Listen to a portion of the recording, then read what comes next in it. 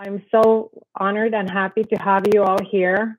And sorry that we couldn't fit all our partners in this panel discussion, but the time is limited, and hopefully this will be like a little appetizer.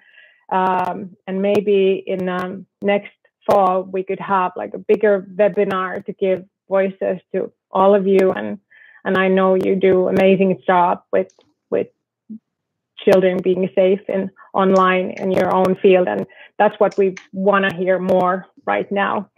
So let's start with introducing yourselves, and please tell everyone who you are and how are the safe use of media and digital safety skills visible in your own field. And let's do this so that I'll say your name and then you'll get the chance to be whenever. So let's start with Stian. I think you are the furthest guest in our panel today. Welcome. Thank you. Can everybody hear me? That's great. Thank you so much for inviting us to join this project. We are very proud to take part of this, and we think this can be a great start of an international cooperation to try to do something that really matters for children out there. ECPAT Norway is a part of ECPAT International, which is the largest global network working together to fight all kind of sexual exploitation of children. In the recent years, we have been a lot of focus on traveling offenders, but now, especially during this pandemic situation, we see more and more offenders goes online and try to find their child victims there. We also support survivors after that kind of criminal activities. During this last years, we have seen more and more children comes online and they spend more and more time online. And it also leads to more sexual exploitation of children in those kind of digital channels. Right now, at least in Norway, the schools are closed because of the pandemic situation, so a lot of the education goes online. We also are concerned about the leisure activities of children. You know, all kind of activities like football, different sports, music corps, theater, all kind of activities is closed. So what are the children doing? They sit home in front of their computer all day long. And of course, as more time they spend online, it can be more online sexual exploitation happening. So we are worried for the situation right now. One thing is the children, but we are also asking questions about their parents, and do they have enough skills to know exactly what their children are doing online? I mean, for example, if you are playing one online game, they normally have some kind of chat forum where you can discuss different how to go to the next level and that kind of thing. But in those channels, also offenders are operating, try to find their child victims. So it's very important that both teachers, parents, and different caregivers understand what's going on.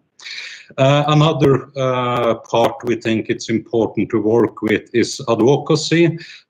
We see, for example, in Norwegian laws, NGOs can do nothing like you are doing in Finland, try to remove child sexual abuse material from the internet, because if you look on that kind of materials in Norway, we are in fact criminals. And we also see the European Union has been working with the new Privacy Act lately, which can stop tech companies from doing their works to protect children. So it's a lot of work to do. I also brought my new co-worker today, Julia. If it's something to add, you have to feel welcome. Thank you, Stian, and thank you very much for allowing me to be part of this. I mean, you've covered, you know, the important things. There was just, I think, the point to raise as well in relation to something the Minister of the Interior said in her speech about the idea that we were taught, you know, as adults, we were taught as children to be wary of the stranger, you know, the stranger at the park or something, and this idea of stranger danger to allow parents as well and caregivers and teachers to understand the form that this now takes online, that it's someone who can be pretending to be a child, and could be them that are actually targeting their children. So just to highlight that fact. Thank you, Stian.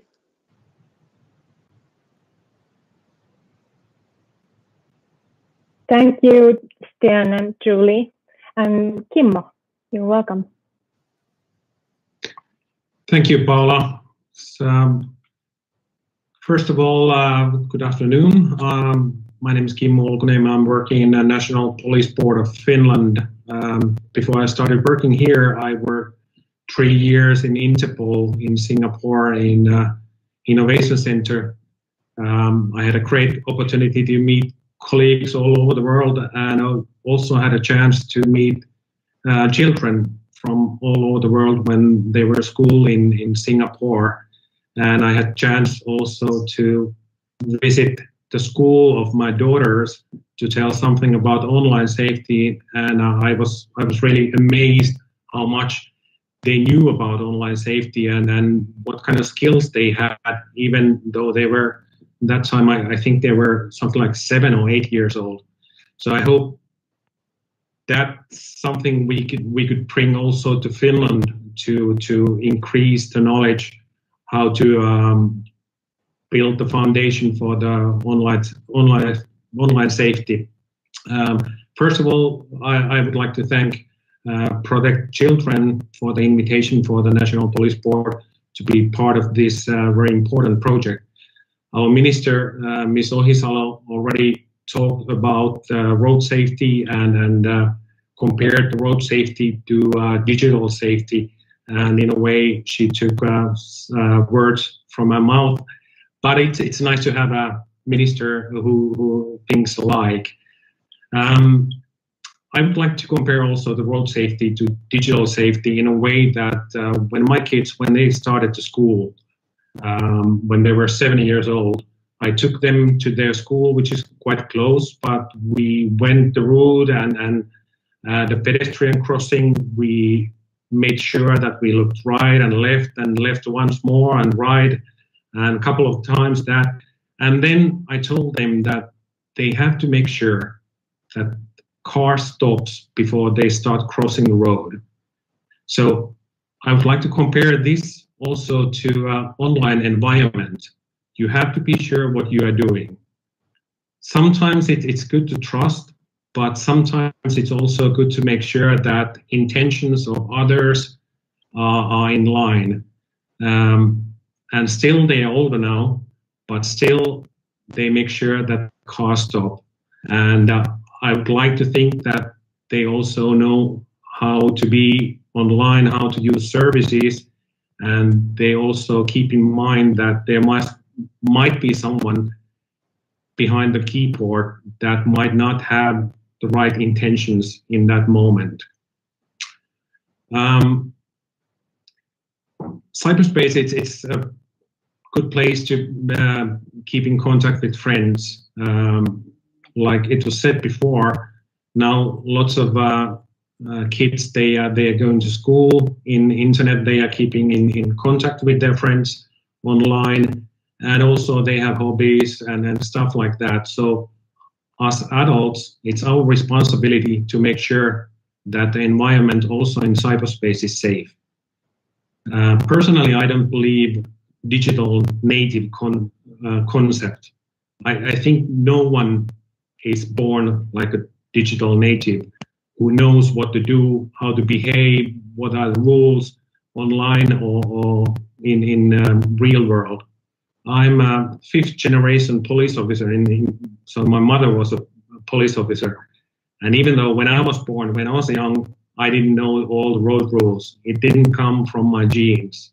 So it's important that we as adults, we provide the information for our children, and also same time we are learning something. It's good to have conversations with children now and then over the dinner or someplace other to hear what are the things online. Are there something new?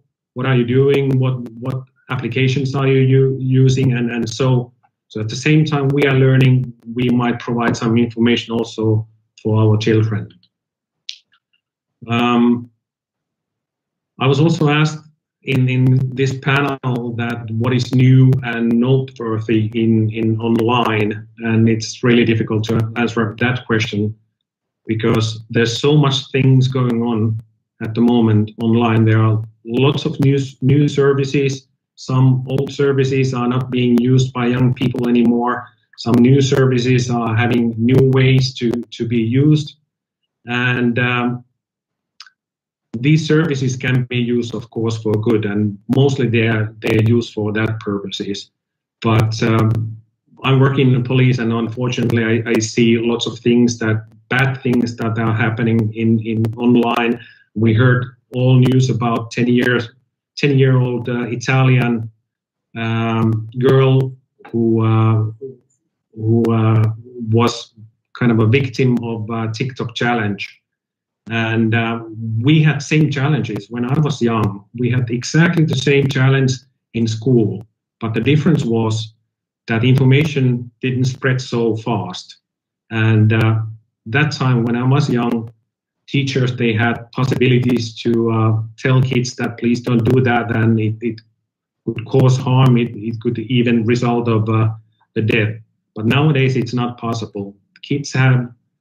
Children, they have almost infinite amount of information. They can use that information for good or something else. And it's important for us to teach children also to recognize what information you can trust, what you cannot trust. So it's a constant evaluation of the information, what is available. And learning to be safe online, it doesn't happen on a blink of an eye.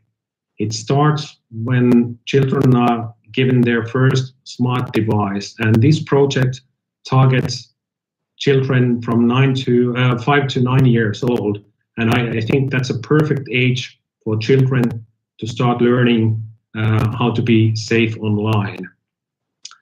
So I'm really looking forward to working together in this project for better online safety for children and for us all. Thank you. Thank you, Kimmo. Powerful metaphors. Nice. And then let's hear it from Maria-Liisa. You're welcome. Thank you, and good afternoon for everyone. I'm Director of Education and Culture Department at a regional state administrative agency. Our agency organizes brief courses of in-service training. We hold hundreds of training sessions each year for teachers and other professionals in education sector. This training is financed by the Ministry of Education and Culture, and the training we organize is free of charge. We have noticed that adults need more and more information and communication pedagogy skills, but also digital safety skills. So the need for training is growing. The challenging question is how to deal with different situations if problems are found in a child's use of the internet. This kind of guidance is needed in addition to strengthening education and their own skills. It is very nice to be with you, and I'm waiting for that we can train together, we can advise together, and maybe we can also educate together. Thank you. And we most certainly will. That's a promise. And then Wilhelmina. Thank you. Maria-Liisa. Hi, I'm Wilhelmina Wolbeck. I'm responsible for communication, sustainability, and brand development within DNA.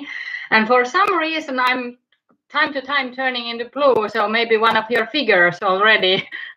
So I'm actually in my 8-year son's room, and the coloring in this room is quite weird. I was also thinking that we should have a campaign, protect parents against children's Legos, because I just stepped into one, but let's change that. Let's take that one other time. But it's really great to be part of this great partners so that we can together figure out ways how to guide our children and young people so that they can really cope on the internet. As a big teleoperator, we have a huge role as we are the provider of all those connections, and we do see that children from the age of 6 are getting phones even before when they are going to schools. And even though we've got all security services, the biggest threat are the people themselves, both the adults and children, so that they should have the knowledge and understanding how to work on the internet. And I've been in many events in the schools telling parents about these things, and the problem is that the parents don't understand things. So it's the both things. You have to inform children in a nice way, but at the same time give knowledge and understanding to parents, because they are really lacking behind in this.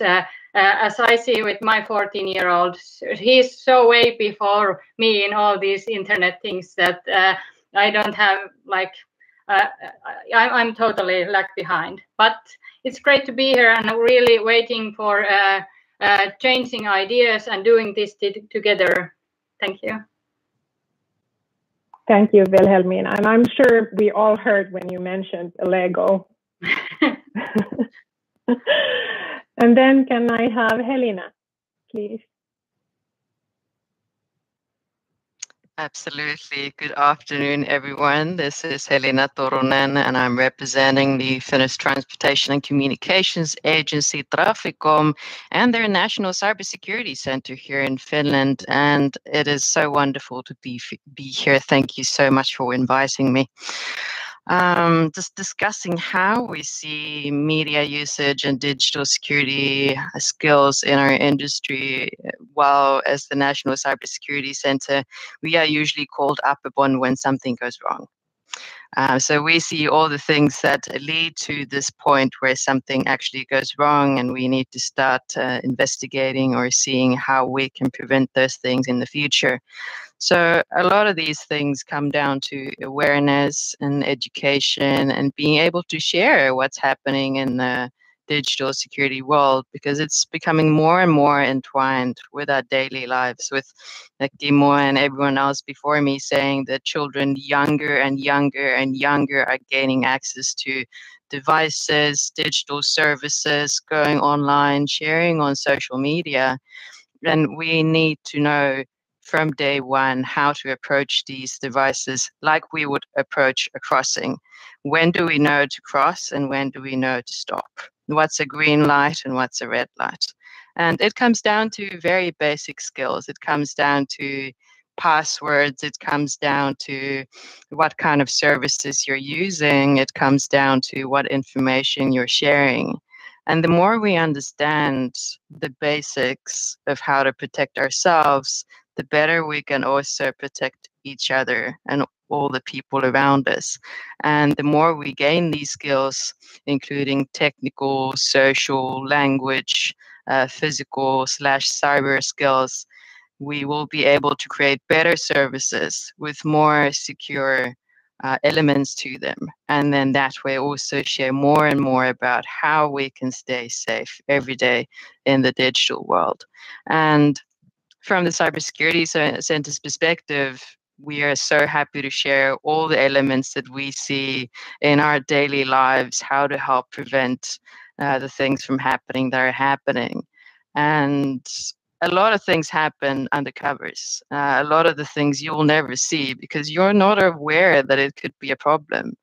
And saying that people are more and more online every day is so true to us as well. We can see that, for example, children might not understand that causing a problem on another kid's Minecraft server, for example, is a problem and possibly illegal. You're not just allowed to go somewhere and wreak havoc if you try to gain access to their system, for example. So these are also the elements that we want to share and help children and their parents understand, that to be able to be more secure in the cyber world, we have to understand what is happening, what are our actions, and how they affect both on a digital and a physical scale. Thank you. Thank you, Helena. I agree on everything with you. And last but not least, Sunny, you're bringing us a different kind of view and a world full of also benefits and fun and learning and different things. But tell us more. Yeah, I'm delighted to be here and great to see, first of all kinds of talents and of course former colleagues. So hi, Wilhelmina, great to see you once again. Yeah, I come from the company called Habu Gaming. We're an esports organization. So basically we have gamers, competitive gamers in different games, and then influencers around the gaming, let's say, scene.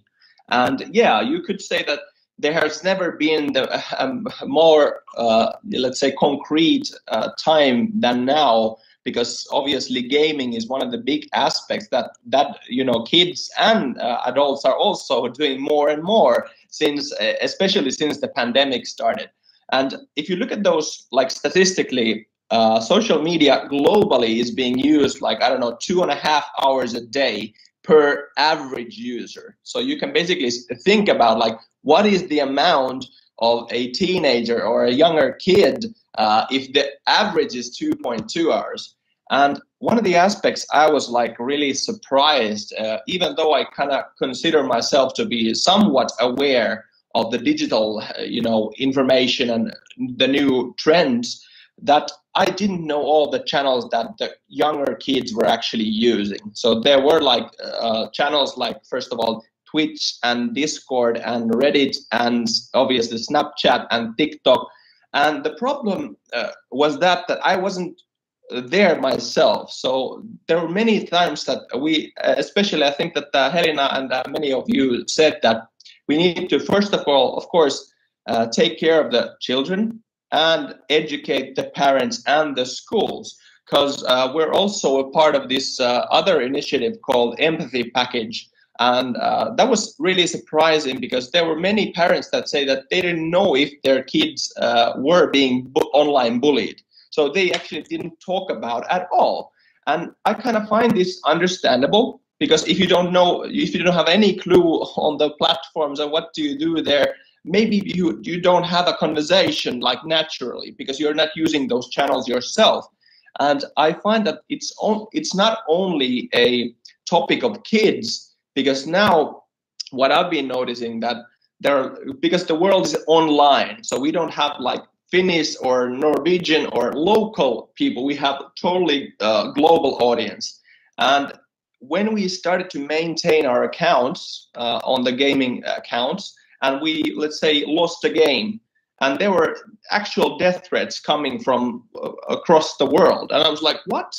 And then I was kind of like shocked in a way, because I haven't received death threats to myself.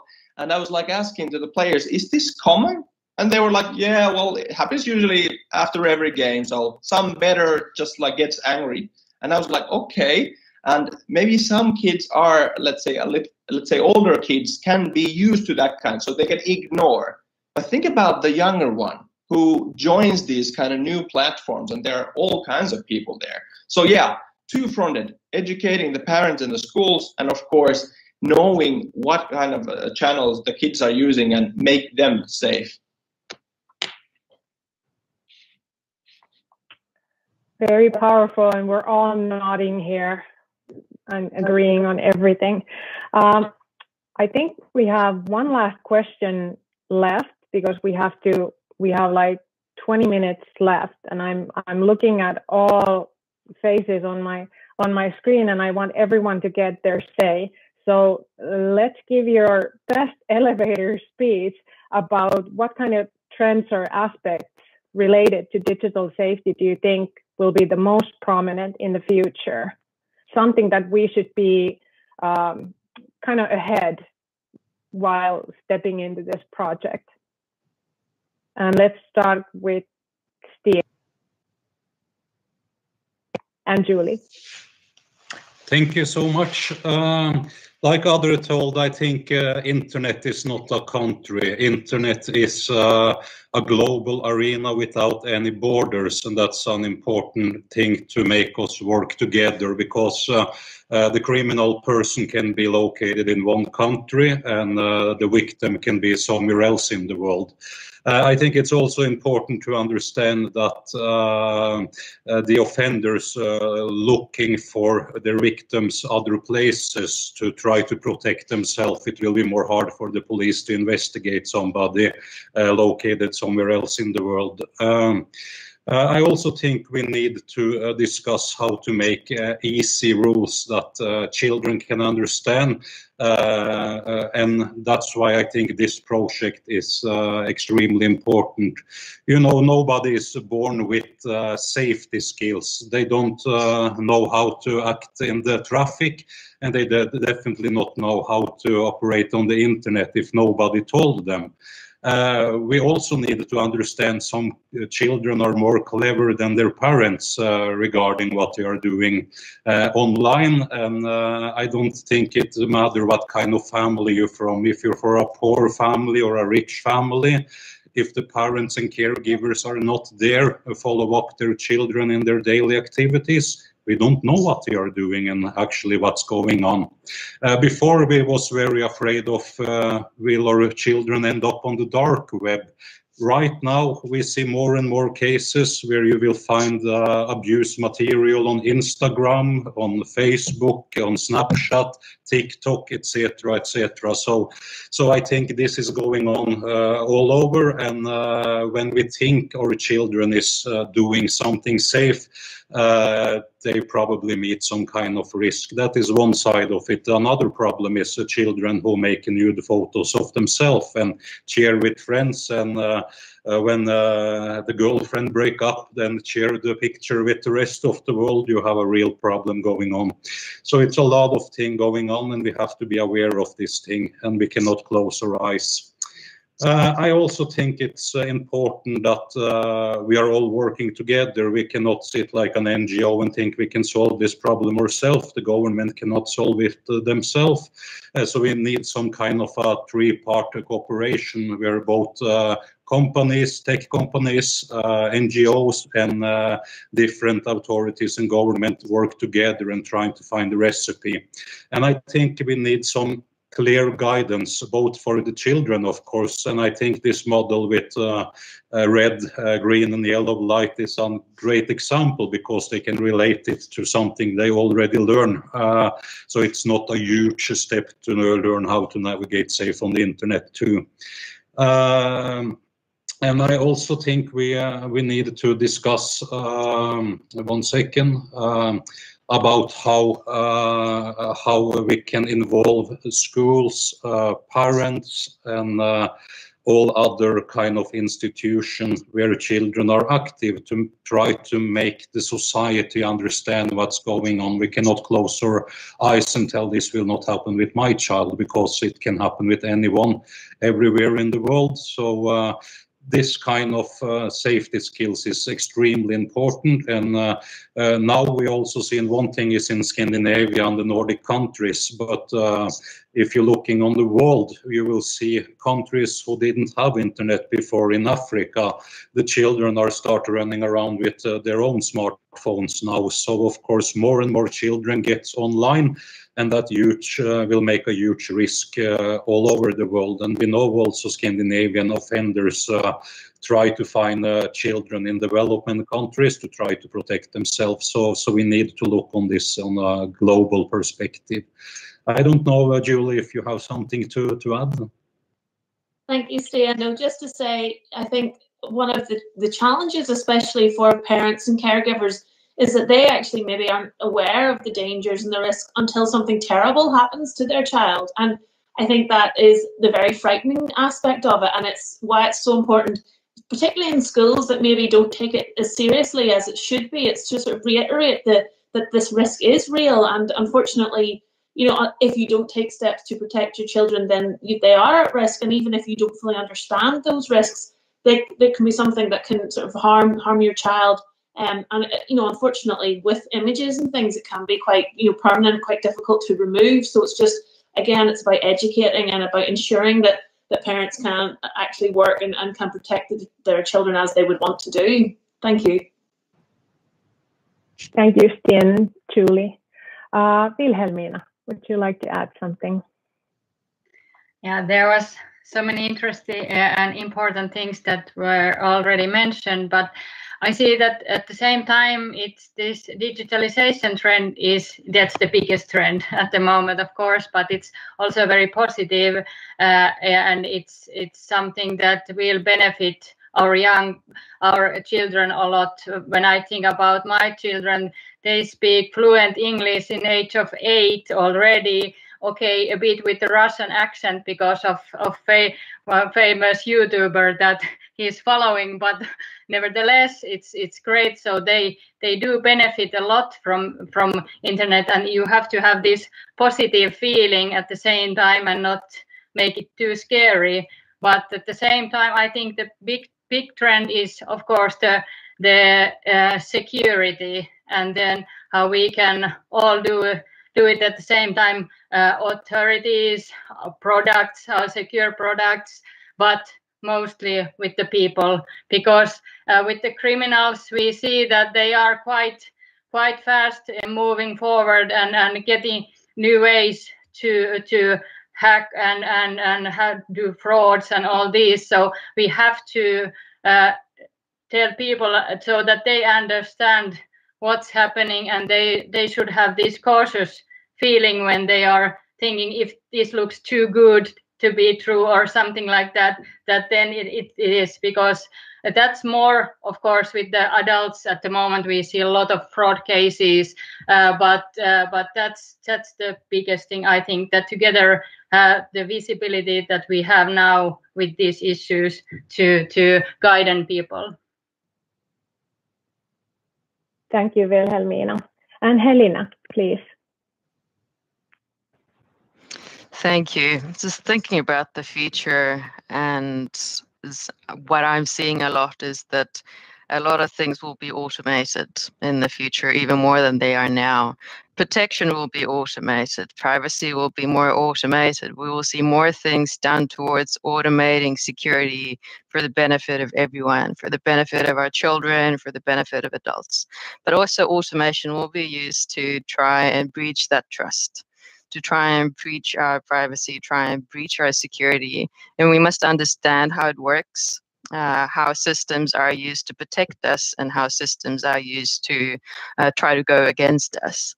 And that wider understanding, I think, is already being supported by the national education program in Finland, where actually the current opetussuunnitelma, the education program, includes programming, logic, computational understanding. So we are already teaching children some of these skills in schools to understand what is actually happening on the background of security when they enter online worlds, and how things can be done to make it better, or how things can be utilized to protect everyone else.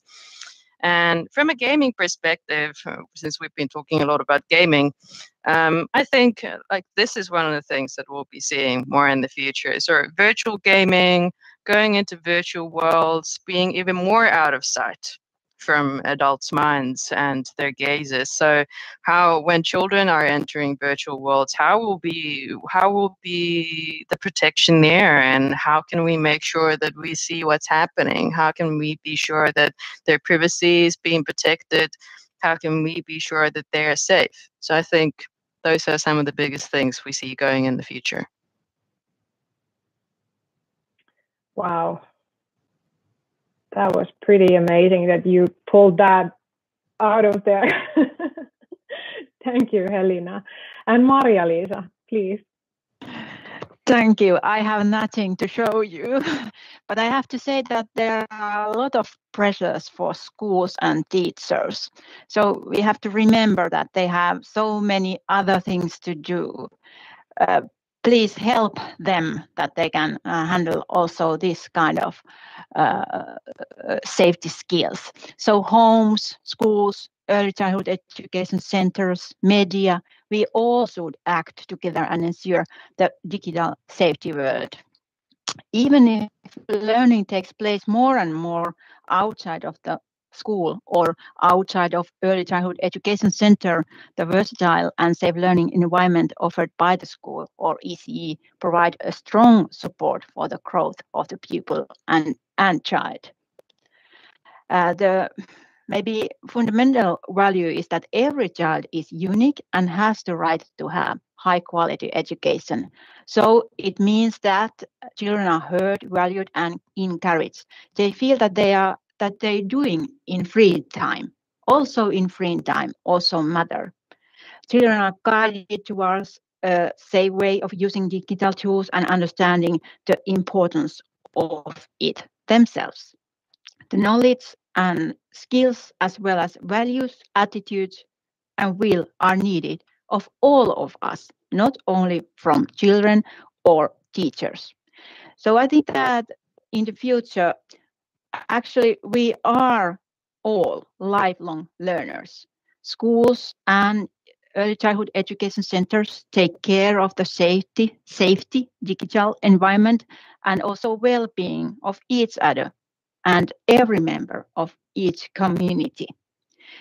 I think that we should systematically promote safe working approaches in digital environments, as well as cooperation and interaction with professionals, organizations, authorities, citizens. We all. Thank you. Cooperation. I think it's the word of today. And I think it's only proper that the last comment on this conversation is for Kimmo, the police. And so before that, Sunny, you will have your say, and please leave some time to Kimmo also to close this panel discussion for us. Thank you. Yes, I will be very, very brief if that was the point. Yeah, very good points. Just to emphasize a couple of things. First of all, I think that being aware of the channels and the platforms, whatever you do, you're in the digital world. That's part of your job. So that's a individual, I would say, responsibility. It's not the responsibility of schools or that groups or that. It's each and every one of us. The second thing is that you don't have to be totally aware and leave your, let's say, children alone. There are plenty of good places where your children can be in midst of responsible adults who can then, make sure that they and educate those. So, for instance, in Nordic countries, Finland, Norway, Sweden, and so forth, we have a great ecosystem. So you don't have to leave your kid alone and struggle yourself. There's plenty of help.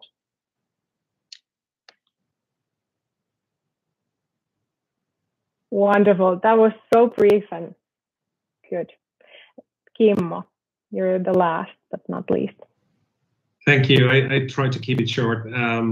First of all, when I was in school, I was always grateful to be the last group during the group work, because all other groups, they always gave the right answers, and I just mentioned that, well, I agree with them.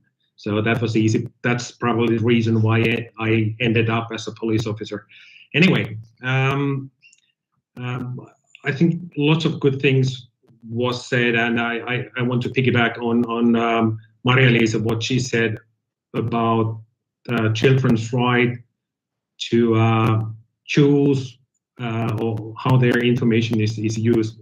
That's at least what I wanted to believe what Maria-Liisa said, but I think we should give as our constitution and also United Nations Convention on Children's Rights state that we have to give children also the possibility to affect to their life, depending on their age, of course. But if we are able to provide right information, right tools for the kids, then they might be in a position where they can give their opinion, which is based on the right information. Let's say that in school, for example, they are not willing to use certain social media because they think that their information should be in their hands. So that's just one way, which also affects on a possibility to not to be bullied. So if they know that their friends are there, they want to keep out of that social media, then they should have right to do so. So that's one point. But in the future, I think that lots of things are going on, and NGOs, private sector and public sector are doing more and more together. So I believe that even though there are lots of bad things going on in the internet, I think we are going to have a bright future working together, making safe online environment for our kids. Thank you. I couldn't agree more. And I think Sunny said it really well, that what it comes down to is individuals, and we can all make a difference as ourselves. And if everybody would just do that one thing and take care of themselves, if everybody would do that in the world, we would have amazing place online too. There would be no bullies and no bad things happening in there either. So that's the goal, and I'm so sure that we'll get there. Sometimes it's baby steps, but it doesn't matter. It's still steps towards that goal.